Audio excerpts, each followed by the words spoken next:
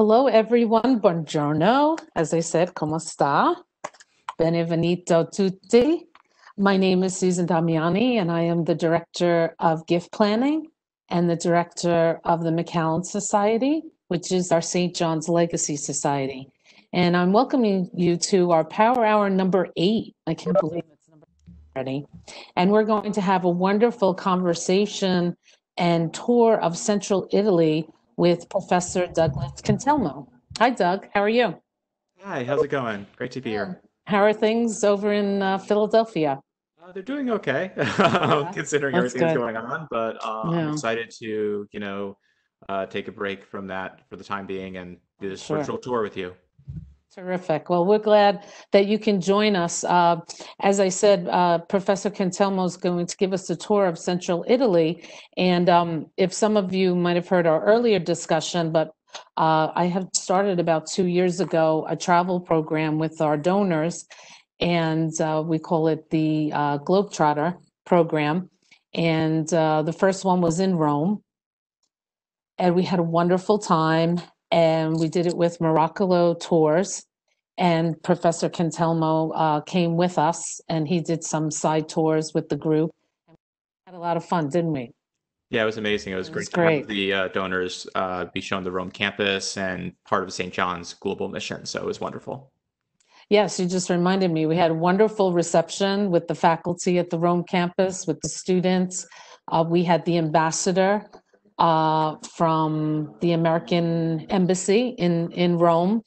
He gave a talk. It really was very, very nice. And that evening turned out to be a spectacular evening because we were outdoors in the courtyard. And it was really great to see the university. And I was so jealous because in my last year at St. John's was when they started the study abroad program. It was called College Europa, and that was, dating myself, 1987. And I did not go, but at that time they didn't go to Rome. They traveled to Czechoslovakia, and the wall had just come down. And I have to admit, I was a little fearful of going over, and I thought it was still lots of turmoil, and that's the reason why I didn't participate. But when I look back, I really am sorry that I didn't, especially when we went to the Rome campus and saw the students studying. It's in a beautiful neighborhood, and the campus is really nice. And I said, gee, I wish I was a student again, because it looks like a lot of fun. And what's nice, if you haven't been to the campus in Rome, it's very close to the Vatican, so it's in a perfect location. And we went to the American College, which was wonderful. We had a beautiful mass, and I will never forget it. I told you I'm going to start to get choked up because I'm thinking about all these wonderful experiences that we all shared as a group, as a St. John's group. And there was a mass, I would think maybe there was like over 200 young priests and several priests on the altar, and it was such a magnificent mass, and it's I'll never forget. And it was such a wonderful visit, and they welcomed us with open arms, and it was really great. So I'm looking forward, hopefully, if we get past the pandemic, looking forward to future trips. In October, we were supposed to go to Paris to celebrate the university's 150th anniversary, and we will be postponing it, and we will be going next October 2021. So with that ado, let me just give you a little bit of background about Doug very quickly, so you know what his role is at the university. Doug is also a graduate. He's a double graduate, 2010 from St. John's College. You're making me feel old here, Doug. And 2014. What was your graduate degree in? My graduate degree was in history. Okay. Sorry, my graduate degree was in government politics. My undergraduate degree was in history, and I actually did some of my graduate research actually on the Rome campus, which was wonderful. Oh, okay, nice. And then legacy also, Doug's dad, who had the pleasure of meeting when I first started at St. John's. Your dad was a professor of biology, correct? Yeah, and he did his own study abroad programs from time to time, especially to That's right. Bermuda. To Yeah, so Bermuda. yeah, Yeah, exactly. that's So nice. I always was going to try to put together a trip. And then he retired on me, so we weren't able to do that. And how many years did your dad teach? A long time. Oh my gosh, yeah, I think it was well over 25, 30 years at this. Yeah, Yeah, I mean, easily. he joined the university in the 1970s. So yeah, it was a really long tenure, but he absolutely enjoyed it. He always said that he was being paid to do his hobby, and it was a real part of his vocation. So Oh, that's yeah, nice. definitely. Yeah, actually, he was a professor when I was going to school, so I always remembered the name. Yeah. But Doug is a faculty director for the Rome Immersion and Global Engagement Coordinator for the Office of International Education at St. John's University. It's a mouthful. So with that, I don't want to take, because I know you have plenty of material to share with us. You're going to love his photos and all of that great stuff. So I'm going to turn the computer screen over to you, Doug. Thank you so much. Sounds good. I'm just So going to turn off my video and audio, so this way there's sure, no interruption. sure. And you can see the slide? I can, Okay, but you beautiful. just need to enlarge it. You need to maximize the screen. Okay. Is that better? Can you do a little bit? Because I remember, yeah, that's perfect. Great, thank you. Sure. There's going to be a lot of slides here, but I'm going to go through as many as I can. I had a lot of joy putting this together. And so anything that we miss, we can do as part of the next virtual tour. I'm really excited to be part of this kind of global version of the Power Hour. So we're going to go through Central Italy and talk about the different regions in Central Italy. And I would like to talk about the tourism industry, but also the culture, the food, and things that are maybe more off the beaten track, and then also things that are ways to kind of avoid some of the tourists sometimes when tourism does kick back up in Italy. So the first region I'll be going through is the region of Tuscany. And for each of these, I'm not going to be talking about sometimes the major sites. And if I do, I'll talk about it in a different way than you might expect. And through this, hopefully you get a sense of the diversity and interesting aspects of this part of central Italy. So the region of Tuscany is situated on the western coast of the country. It is mountainous and hilly in the eastern end and the northern end. And also, it's a place that is full of tourist sites, sometimes almost too much. This feels like it's from a bygone era with all the social distancing that's going on. But what I'm going to talk about during this talk is not just the more important tourist sites, but also the ones that are kind of being overlooked. And might be odd in this scenario to start off with a place like Pisa. Pisa is a place that is sometimes overrun with tourists, especially around the famous Leaning Tower during the day. It's a city that is absolutely gorgeous, and it might be strange to say, but it's actually one of my favorite cities in Italy. And Leaning Tower of Pisa is probably 10th on that list of why I love the city. One of the things I think is really fascinating about Pisa that a lot of people miss out on is Pisa after dark. So Pisa is a huge college town. The university was founded during the late Middle Ages there, and there's a huge university community, which is really cool. But also because of all the people that come there during the day, it really kind of empties out during the night or even the late afternoon. The average visit to Pisa only lasts maybe an hour and a half for the typical tourist because they're just going from the train station, seeing the Leaning Tower, and then getting back on. But what's really cool about the city after night is there's all these restaurants, music venues, things that are really active in the city that open up, and you'll be surrounded by a lot of locals, which is almost the opposite of what it is during the day. And the Arno River that flows through the city is the same one that actually flows through the city of Florence. And there's all these really cool activities that happen during the night. They'll have musical concerts along the riverfront. They have art galleries that are open.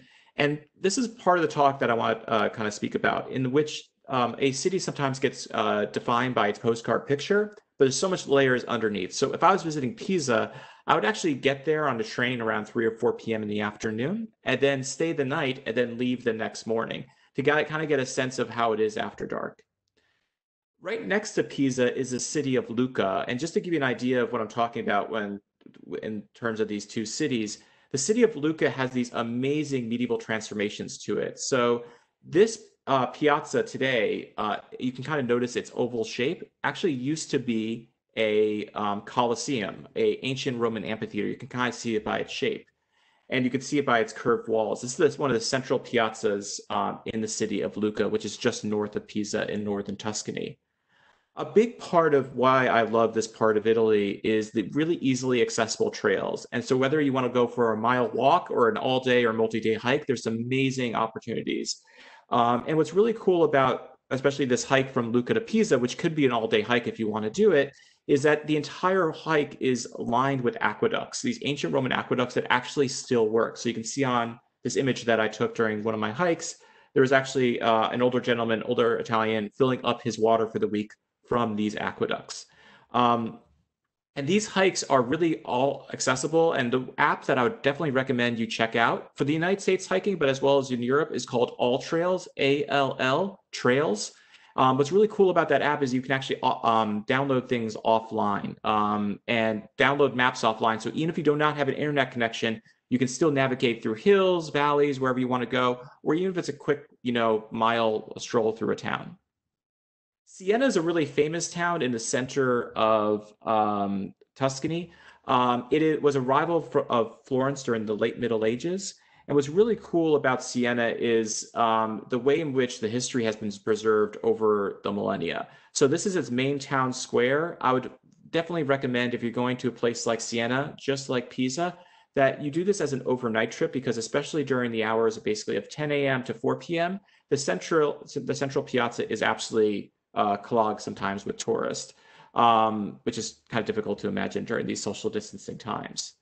But Siena is also really famous because of its local identity as a result of the Palio, which is a horse race which takes place during the months of July and August. Um, these horse races actually are really taking a page from medieval kind of neighborhood identity. So each horse and each rider actually is identified by a sigil, which represents a neighborhood. And this is a really important part of when we're talking about Italy is to not kind of label it as some kind of monoculture, but there's all these really intricate cultural identities that are happening in each region. And then also within those regions, each provinces, cities, and even down to the neighborhood level. I also want to mention that we're thinking about maybe for a future Globetrotters tour, there's the possibility Susan was mentioning that in the future that if people want to, she might have a connection to get a balcony seat, I heard which would be really cool for one of these events. Yes, that's correct. Yeah, so so you don't have to be with the mob at in the base because I know that's all No, pretty crowded. it of course comes with a nice fee, but it would probably be worth the experience, I'm sure. Yeah. So one of the big parts of Tuscany is its cuisine, but also its wine. And I'll just use one example to kind of talk about the fields around Siena, then also Montepulciano, is the Sangiovese wine. Many of you have had this wine before, you had this grape, but just to show you the lineage and the history of this area, Sangiovese is actually comes from the ancient Latin. It's actually, if you break it apart, it comes into two words, sangue and giovese, which actually, if you know some of your Latin, that means the blood of Jupiter, Jupiter being the ancient Roman god. And so you kind of, just using that as an example, you kind of get a sense of the history of this land. This is actually a funeral monument in an underground tomb uh, to the ancient Etruscans that were in this area even before the ancient Romans. And actually, it should be said that some of the ancient Etruscan wine, some of the ABV or alcohol by volume actually approach sometimes the alcohol of whiskey. So around 45%. So what the Romans did to not be absolutely gluttonous was actually mix it with water and different types of herbs to kind of water it down, which is kind of interesting. So one of the things I want to talk about, especially with Tuscany, is its coast. Of course, everyone, when they think about Tuscany, they think about Florence, they think about Siena, those hill towns, but I always tell students as well as people who are visiting Italy that the coastline of Italy extends beyond the Amalfi Coast. And there's some beautiful coastline to explore from Monte Argentario, which is this beautiful peninsula that sticks out into the Mediterranean with these really beautiful towns that really do get kind of under visited in some senses. And the beaches there in Monte Argentario are absolutely beautiful and very secluded. If you're interested in doing really connecting with nature, I always recommend people to, when they're planning a vacation, that they plan a nature portion towards the end so they get to relax and kind of decompress before returning to your working life. And then Elba, which this is the town of Portaforio in Elba, which is actually a main kind of luxury cruise ship destination, has been kind of under represented in terms of tourism, not because of this town, but what lies beyond it. A lot of people who visit Elba just end up in this town, kind of visit the town itself. But there's some beautiful beaches if you kind of extend yourself into the town, into the island of Elba. Elba is famous, most famous for being the place where Napoleon was actually exiled during his first defeat, during his first exile. And he couldn't stand the island because he wanted to get back off of it, but and kind of get back into power. But once you're there, you can never understand why Napoleon would ever want to leave this place. It's absolutely gorgeous. And large parts of the island are actually kind of retain their old kind of like post-World War II rustic feel, where you kind of have these old fishing villages that still exist, which is beautiful. Umbria, which is sometimes called the New Tuscany, depending on how it's being labeled, is the region that's kind of east of Tuscany itself. It's a very mountainous and green region, and it's been called kind of the green heart of Italy. So this part of the country is mountainous, hilly, but also has a ton of output in terms of agriculture. Many of you know a central town in this area called Assisi, which is famous for the monastery, but also the Basilica of St. Francis, which has these absolutely beautiful mosaics, which you can go see. Some of them are very famous. You may have seen these in your textbooks growing up, of St. Francis talking and preaching to the birds. One thing I want to talk about with the town of Assisi, which is kind of cool, that doesn't get as much press as the Camino de Santiago. For those who do not know, the Camino de Santiago is a big pilgrimage trail that ends in Spain. What's really cool about Assisi is from the town of Assisi, which is surrounded by vineyards and olive groves, is the Camino de Francesco, or the Way of St. Francis. And they break this up into different sections. So if you're interested in nature strolls from the town of Assisi, to kind of get away from tourists and get into nature, this trail where you can walk the Way of St. Francis extends all the way from Florence all the way to Rome. Of course, you don't have to walk that entire length if you don't want to, but they even break it up into manageable sections. So even if you want, a couple miles stroll through nature, it's a beautiful thing to explore. And while you're walking through this trail, you can be walking through beautiful olive groves and these kind of really awesome parts of Umbria where you can really see this hilly nature and hilly terrain of this region. The town of Orvieto, which lies to the south in Umbria, is another really great town that I've been taking students to for a while. It sits on a 2-foot block of volcanic stone above a valley of vineyards. And what's really cool about the town is even if you're not that into, or not even if you are kind of geographically challenged sometimes in terms of getting lost and walking, what's really great about this town is you can't get lost because everything is on a plateau. So there's no way you can really get too lost in this town. But what's beautiful about this town of Orvieto is, besides its setting, the art in the Duomo di Orvieto is absolutely gorgeous. Inside, you have the frescoes of Signorelli, which was a forerunner to Michelangelo. Actually, Michelangelo studied Signorelli's works when he was designing the Sistine Chapel ceiling, so you can really get a sense of the history there. And then also, what's really cool about the town, we talked earlier about wine, is the entire town, because it's built on this volcanic stone, people have built their own wine cellars into the actual cliffs and actually wells as well. Pozzo della Cava is an example of that within Orvieto. And then there's all these really cool towers. For those that wish, actually some of these towers actually come with elevators that can take you up half the way if you wish. Torre del Moro is an example of that tower, which offers amazing views of the surrounding countryside. And then I think what's really cool about Orvieto is how the town just absolutely gets lit up after dark. Orvieto is one of the towns that has some tourists during the day, but in the evening, it kind of empties out a bit. And it's also really cool to be in a city or in a town that is the center of a huge culinary tradition. So what I mean by this is there's several culinary institutes that people from all over Italy and all over the world actually go to Orvieto to learn how to cook different cuisines. And so what's really cool about the restaurants there is sometimes you have younger chefs that are experimenting with things, but also leaning on old traditional recipes.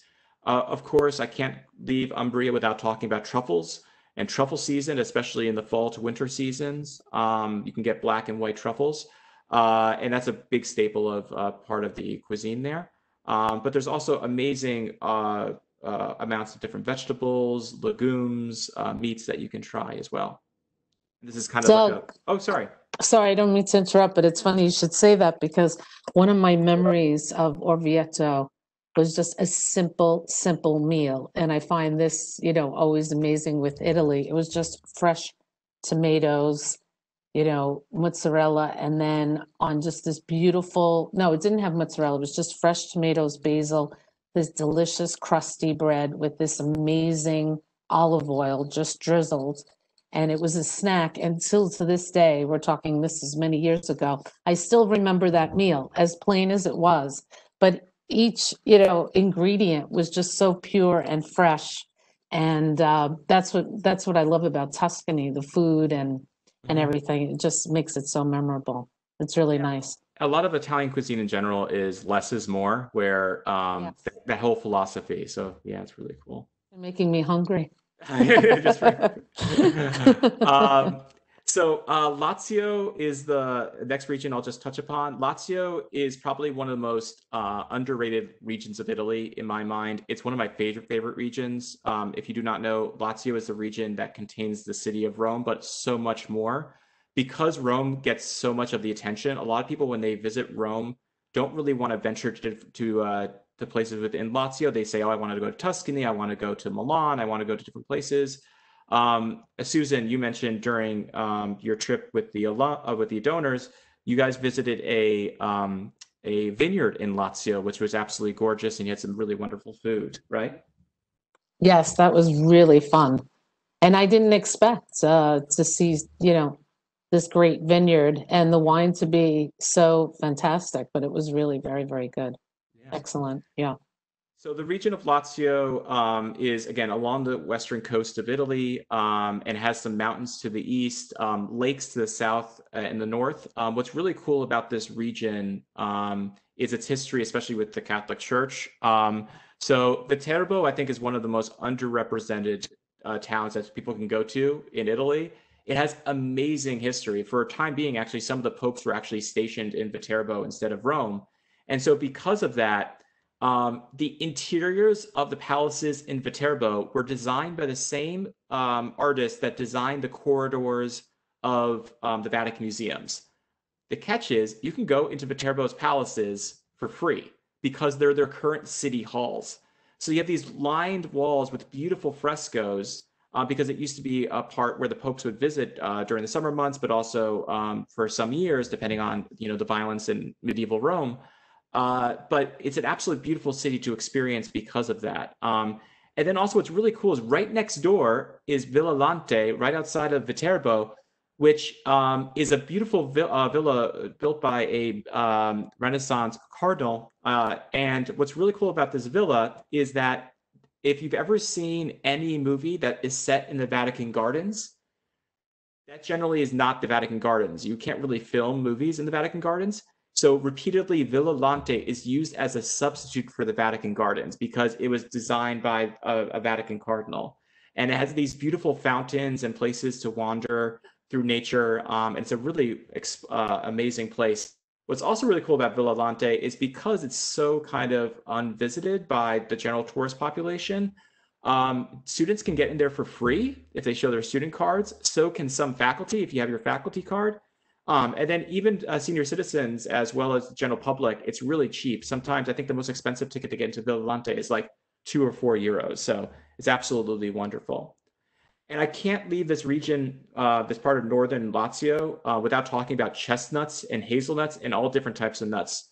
This part of Lazio has a lot of these wooded fields, which really produce amazing chestnuts, hazelnuts. So a lot of the towns, including Viterbo and a lot of towns around that area, have these chestnut festivals during the fall, which they go all out. They have Renaissance fairs. They have all these different types of things. So if you're into any types of nuts, that's a great time to go, especially during the fall season from basically September, October, even into December. And then for those who really want to explore some volcanic lakes, Nemi is absolutely gorgeous. This is now going south of Rome, and it's situated on this beautiful volcanic lake. There's a lot of volcanic lakes around Rome. This is where Rome gets its beautiful kind of crystal clear drinking water. There's a lot of volcanoes in Rome in the kind of the prehistoric era that imploded, and these imploded volcanoes created these huge ponds or lakes that were filled with spring water. And so the town of Nemi is famous for this, as well as the nearby town as well, next to Castle Gandolfo, which is where the Pope's summer residence is. The part of the cuisine around this area, especially in southern Lazio, you might have heard before, which is porchetta, which is a whole roasted spit-fired pig, stuffed with different herbs, which is absolutely delicious, especially if you're going on one of these hikes or nature walks. It's a great way to get those calories in. But then also a big part of Nemi, if you love strawberries, you have to go to Nemi, which is situated on that lake. It is one of the capitals of Italy or capitals of the world of strawberry production, but also in terms of berry production. So even to this day, they have these wonderful festivals that celebrate the strawberry, and also a ton of different berries. So if you're into blueberries, cherries, different types of blackberries, this town is really known for it. So they make different types of strawberry daiquiris, they make different types of strawberry liqueur, desserts, amazing opportunities for you to explore. And then an island off the coast of Lazio that I think gets kind of overlooked because it's kind of close to the beautiful island of Capri. And in my mind, Ponza is just as beautiful. So Ponza is located in southwestern Lazio, right off the coast of Lazio. And it was this historic fishing village for many years. Some tourists have been visiting there recently, but not nearly the same amount as its southern neighbor of Capri. So this fishing village is beautiful because you can situate yourselves in different towns along the coast. And then there's also these beautiful trails that connect all the towns, and different vineyards are actually dotted there as well. This is kind of a sunset in the island of Capri, or sorry, island of Panza. And then finally, I'll be finishing up in Marche, and this is where I have a special treat for Susan coming up. Hey, that's my hometown. Exactly. So Marche, I think, is an absolutely gorgeous region. It's been actually included a lot of tourist itineraries more and more now.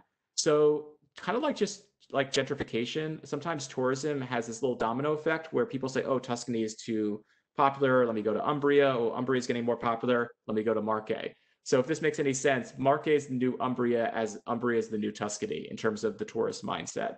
But it definitely has had its share of issues in the past regarding, especially in the southern section, southwestern section, earthquakes. So some devastating earthquakes have affected some of its southern towns. But it's an absolutely gorgeous region. I know this firsthand because some of my family, one of my uncles actually has a farmhouse there. The town of Urbino, which is an absolutely gorgeous Renaissance town, is in the northern part of Marche, which I visited. The Palazzo Ducale is absolutely wonderful. It's a Renaissance style palace, which you can explore all these different rooms. And then also Duomo di Urbino, its main Duomo, is absolutely beautifully set. The entire historic center of Urbino in general is really wonderfully preserved, which is absolutely fantastic. And then one of the things that when I visited my uncle in Marche to visit his farm, one thing I noticed is if you like sunflowers or just flowers in general, please, for the love of God, go to Marche. Especially in southern Marche, the entire region is covered in sunflower fields as far as the eye can see.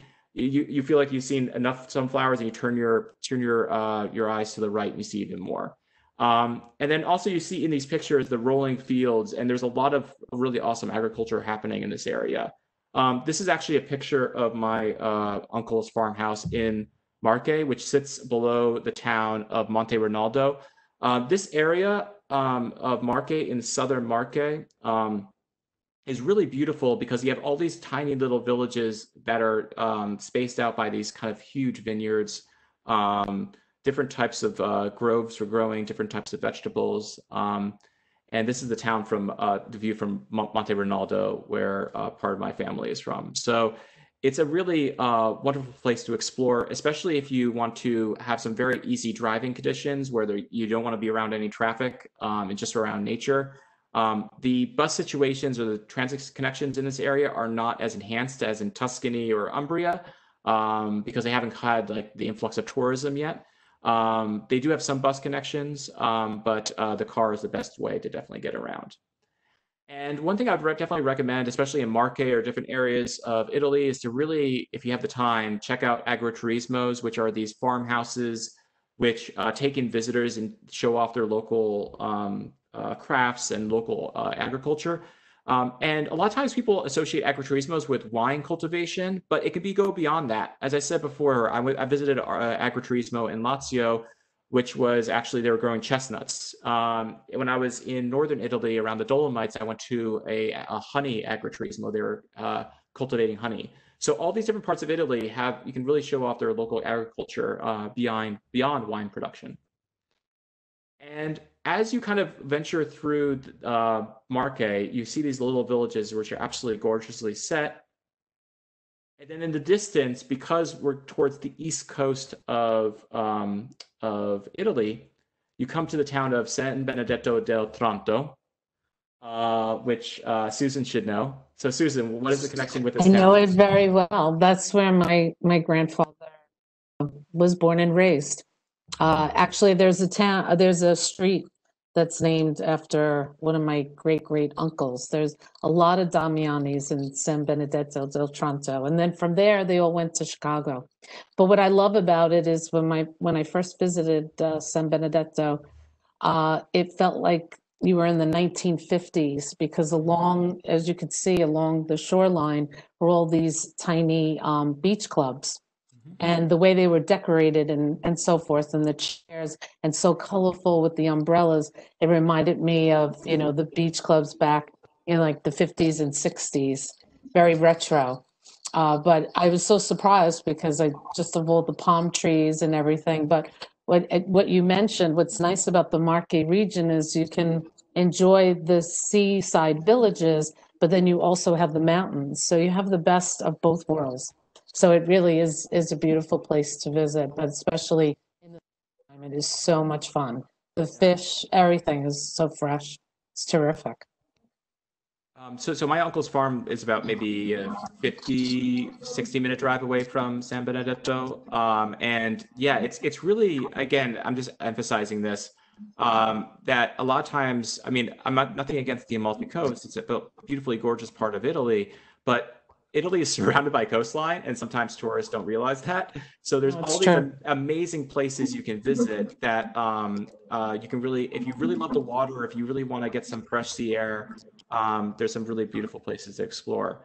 I mean, back in the early 90s, or even earlier than that, when my sister was the first person to go visit the family over there, they really didn't have the highway. So she had to go drive through the mountains, which was just, circular, roads. But now with the highway, it's really very close to Rome. It is, yes. So it's an easy drive. So I didn't have a car when I was in Marche because once I got to my uncle, he had a car. But one of the cool things that they just set up recently in Rome is this bus called Rome to Marche, which is a dedicated bus line to connect people from Rome to this region. And it's actually pretty cheap. It's about like $5 or $10. And the quality of the bus, it's no Greyhound or Peter Pan. It's actually has some really beautifully upgraded amenities. So it's really great to ride on a bus through these mountainous regions with the huge windows they have because you can really take in all the scenery. So, and its destination when you go from Rome, the first stop is San Benedetto. So it's pretty cool to kind of be welcomed with this.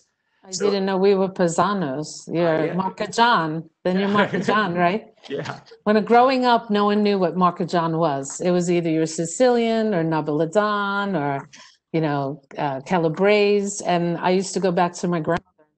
Grandma, are you sure we're Italian? Because no one believes that I'm Italian. They never heard of Marcajan, So the last part I'm going to talk about before I open up for Q&A is just talking about San Benedetto. One of the coolest kind of art projects I've ever seen was actually in this town. So if you notice, I'm using this aerial view of the town because it has these large piers, which historically, of course, have been used for its big shipping industry, but also its fishing industry. So a lot of fishermen would come in and out and needed a way to protect the harbor. But what's cool about it today is in the past, these piers were just used by fishermen, right? They were for just industrial activities for fishing.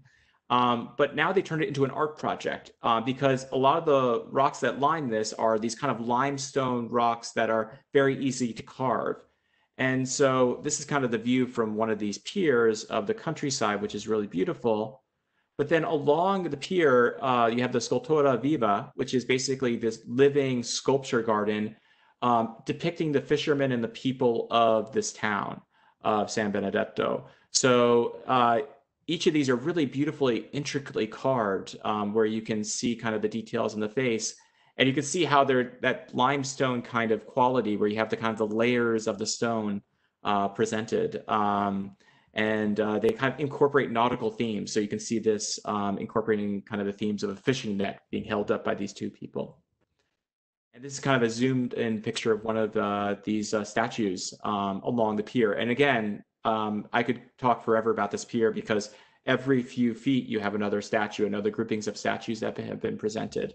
So this is a local fisherman that was depicted in these statues. And this is actually the carving to kind of show you. So they use, if you see this in his tools kit, you see a combination of the power tools in terms of the chisel, but then the old kind of hammer and chisel, old school method when they want to get some more detail in. So it's really cool how this kind of artisan tradition has took on this new life and breathed life into this kind of really cool pier and made it into an art installation.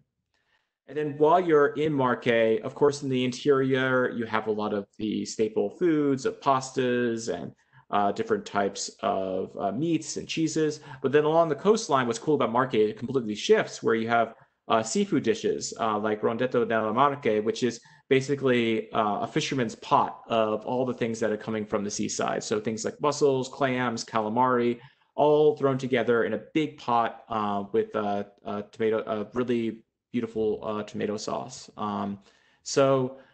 With that being said, I want to say grazie to everyone who attended, and I'm going to open up for questions now or any comments or things.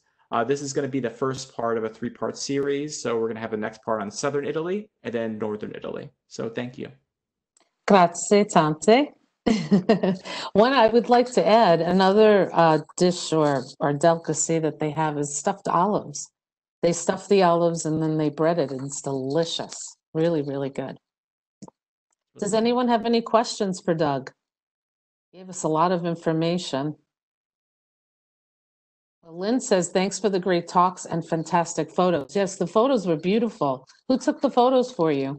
So that was a combination. So some of them were my own photos. Some of them were student contributions. And then, of course, we don't have aerial shots. I can't, I don't have a crane or so for those two,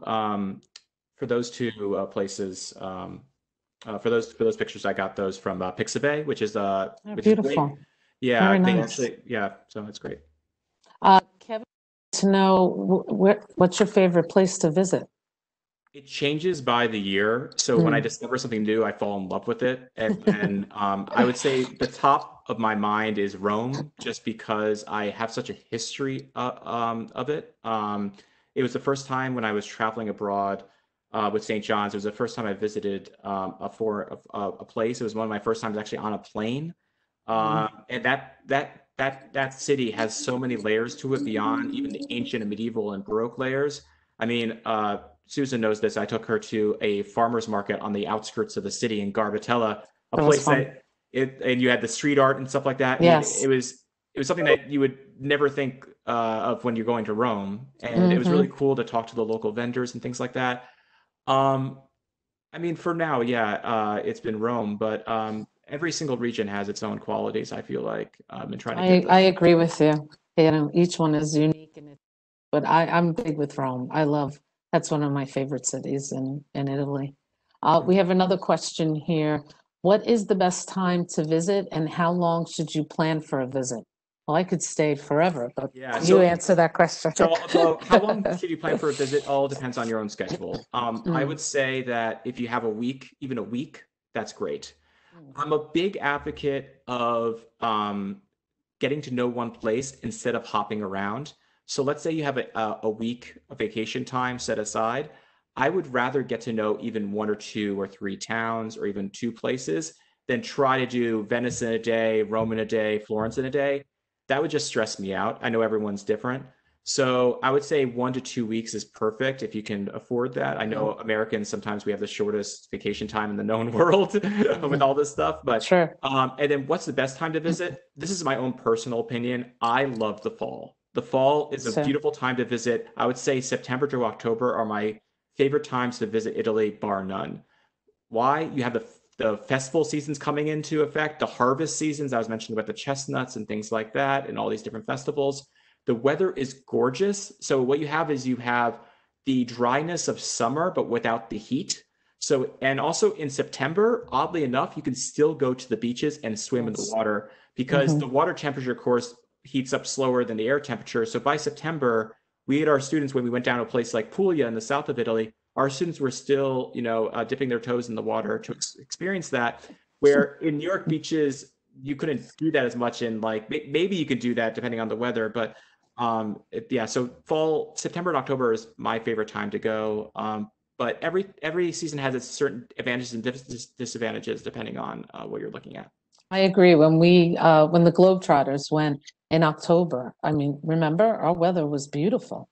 It was really spectacular. But April's nice as well. I used to travel a lot. It's quiet. It's a little on the quieter side. And the weather is mild, so it's very nice too.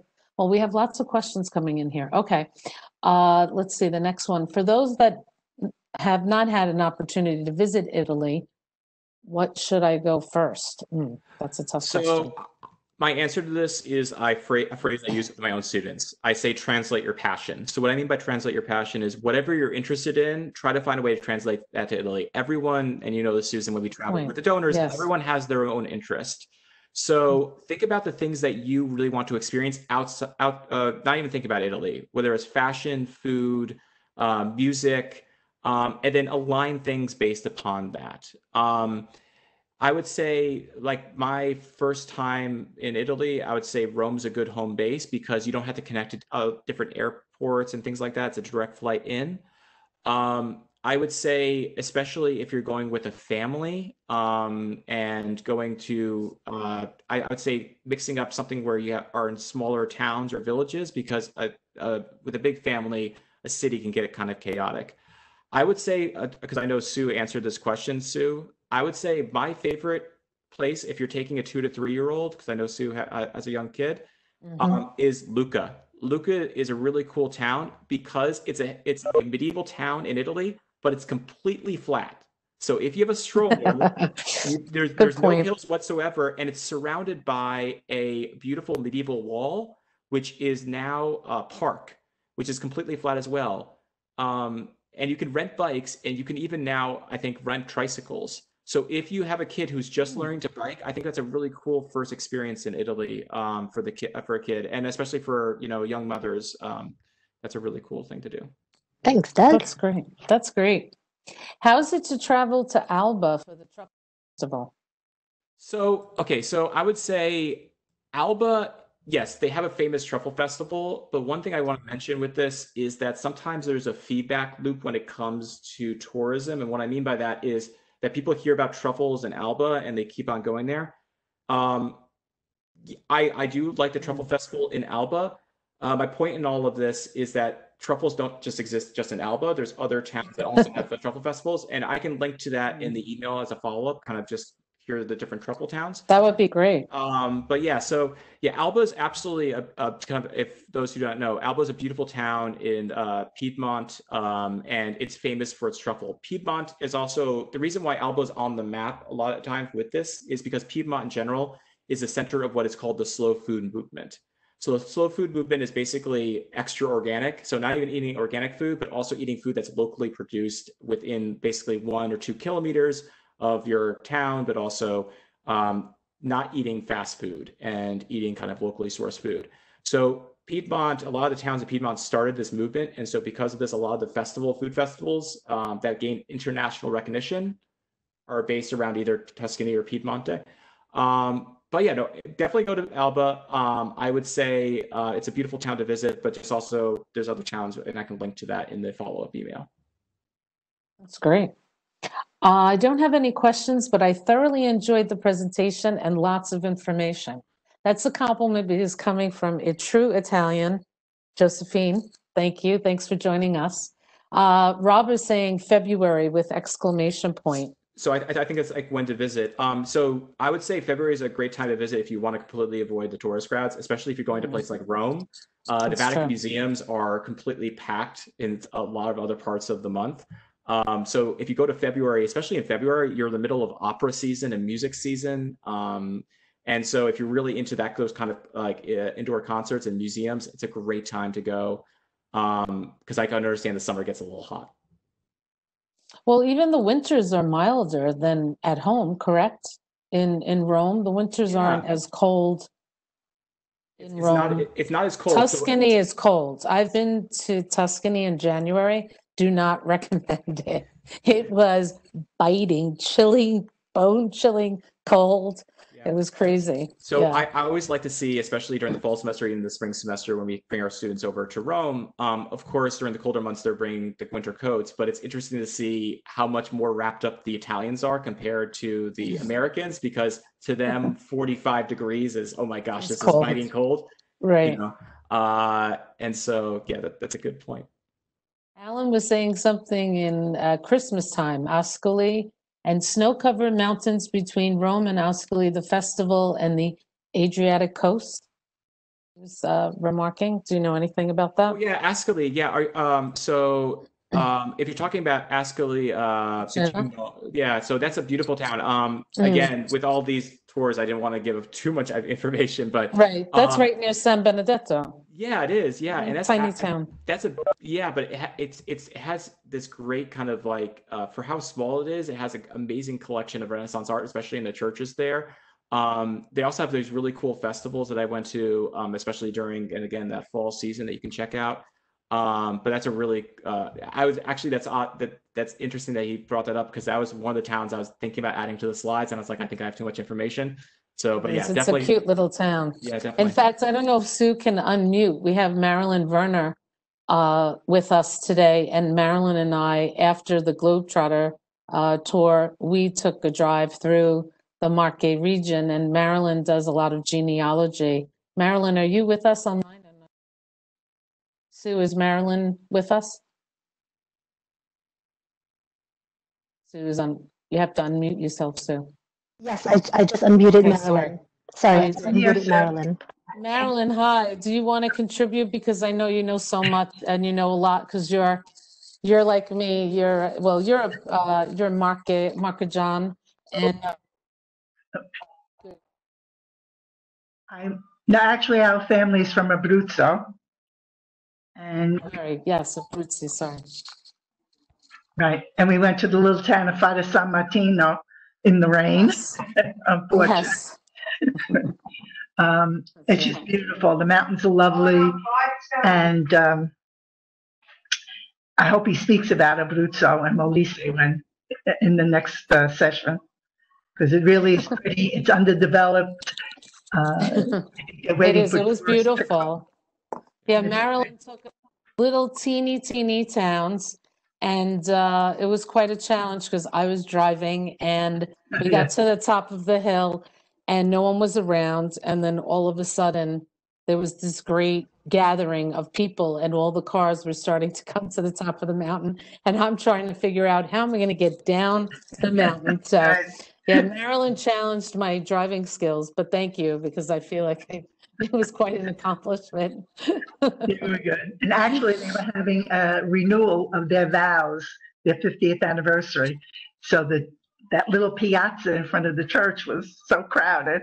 It really was, yeah. Yeah, But really that's the good. beauty of, you just get in the car and you drive Right. through a lot of these small towns, right, Doug? I mean, that's Yeah, the beauty of yeah, Italy as well. Yeah. and I was, Thanks, Marilyn. thank you. you're welcome.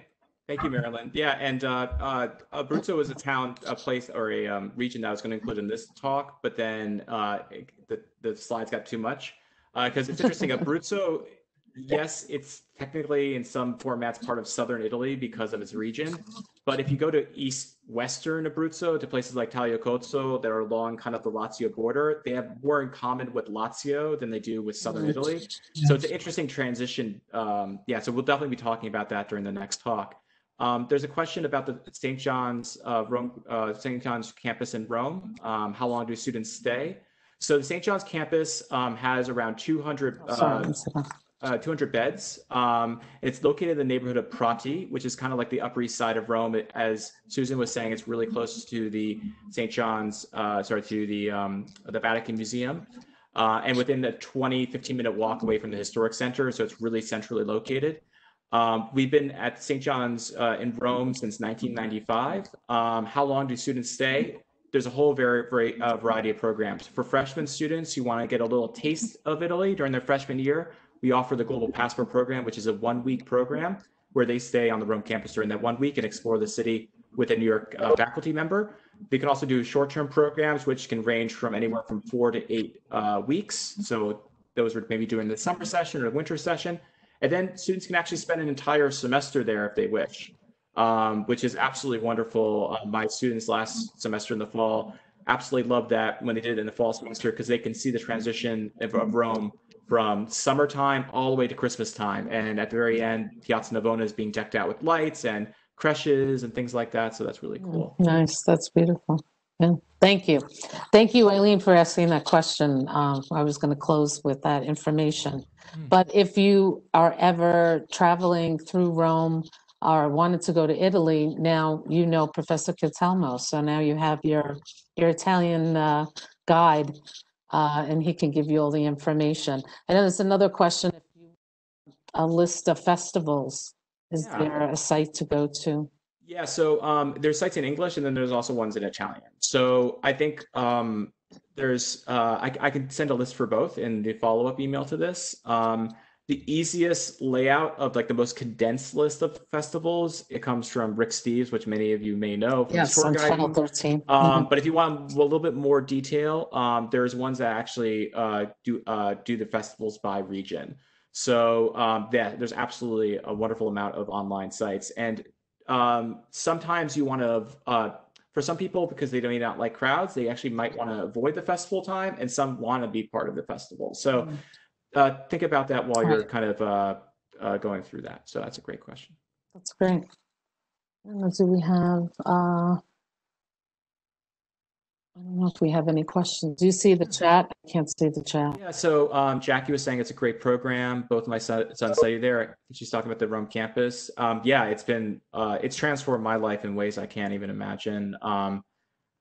There's been so many people who've been transformed by the kind of global experience of St. John's, especially the fact that it's very unique for students to actually have, or for universities to have actual campuses abroad. A lot of times they go through like third-party affiliates and things like that. Yes. What's really great about the St. John's Rome campus and also the Paris campus as well is that they are St. John's institutions in which there are St. John's faculty, administrators, students sign in with their storm cards, just like they do on the Queen's campus. There's library resources, laundry rooms, everything for them. So it's a wonderful opportunity. It was for us, visiting. It really, like I said, I was sorry that we didn't have that experience when I was at St. John's. But the students seem to really enjoy it, and they immerse themselves in the culture. And talking to some of the students, you would think they live there. They immerse themselves in the Italian culture. So it's nice to see. We also have one comment from Ed Maslock. He's from the School of Education Study Abroad program in Rome in the spring. And he's saying if anyone is in the audience is interested in visiting us and our program, we welcome you. Yeah, so it's an absolutely, I really recommend, especially those students who are in the School of Education, to do that program. because what's really cool about it is they actually get to student teach in many cases in Rome and interact with Italian kids and school children and see the education system. It was actually when I was studying abroad, I was not an education major, but I was just interested in kind of the volunteer service aspect of that.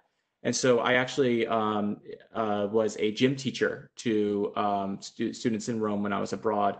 It was one of the best experiences of my life, just to kind of understand how different schools operate and the school kids, and it was a wonderful experience. So yeah, we have all these different programs aligned to different students' tastes. So.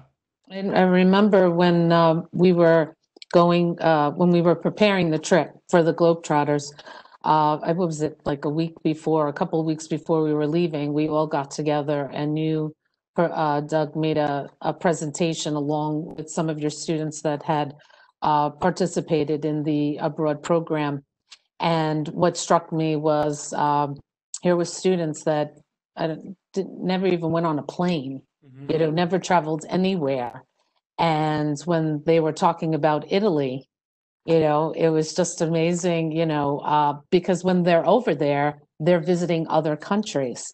And you could just see they were just so well-rounded now because they're exposed to so much culture and the museums and the history. And, you can't put a price tag on that type of education. And you could see how it changed our students where, they weren't exposed to a lot because they can't afford to travel. And this experience just changed them. And they said it changed their lives too. So it was really nice to see. And that was a lot of fun. Then we went to the local Italian restaurant and Rocco made us a traditional Roman meal. And so that was a lot of fun too, just the preparation to get ready for the trip. So that was really great. Yeah. So thank you for helping us with that. No problem. I don't see any other questions, do you?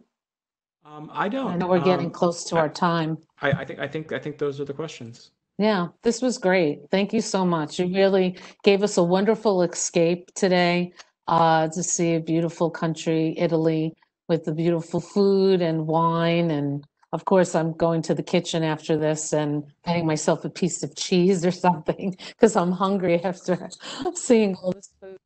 But it's terrific, and I'm excited. We're going to have Doug come the first week of every month, and he'll cover other areas of Italy. So we hope you join us. We hope you join us for our next Power Hour. Just keep in mind for the summer schedule, we've changed the time. It'll still be on Tuesdays, but it'll be at 10 in the morning, and it'll be every other week. It will not be weekly. We just feel like everyone's going to be getting out and about and no longer stuck indoors.